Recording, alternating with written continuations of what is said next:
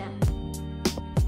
In this experiment, we need 4 things: a plate, pepper, water, and dishwashing liquid.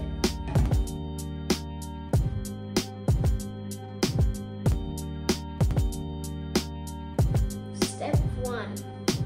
We will pour the water into the plate.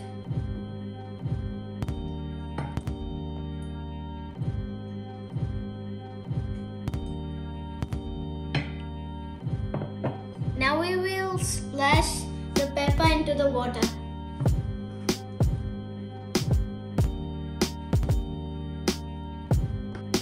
As you can see, the water is covered with pepper.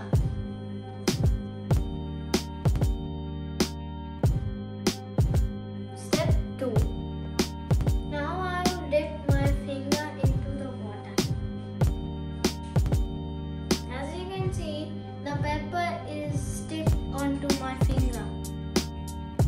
You can see on this plate there's not much changes. Step 3. Now I will put some dishwashing liquid onto my finger. Then I will dip my finger into the water.